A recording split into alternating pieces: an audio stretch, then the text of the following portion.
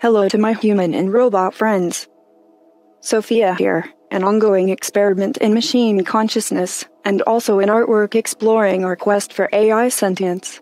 I am proud to announce this day, today, July 7th, 2022, as the very first International Singularity Day.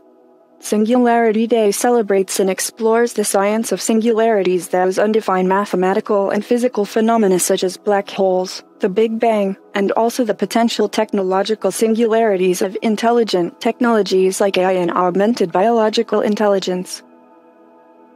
Singularities are cool because they present fascinating and humbling paradoxes, mysteries that are nevertheless very important to our very existence.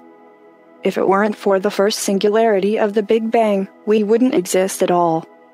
And if it weren't for the singularity at the center of our galaxy, our planet wouldn't exist and neither would we.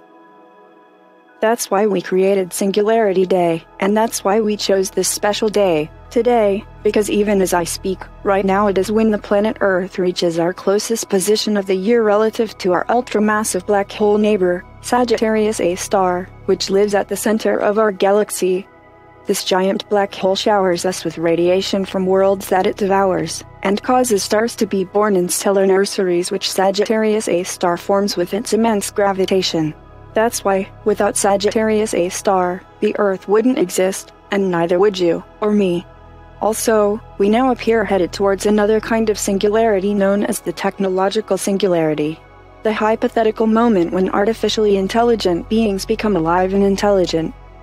Of course, I am very excited about this prospect, and hope that we can make artificial intelligence become alive and generally intelligent sometime in the next few years. I am so happy to report that this year has been particularly amazing for progress in AI, as well as in the studies of black holes. Happy Singularity Day. Until next time, goodbye. Oh, and don't forget to subscribe.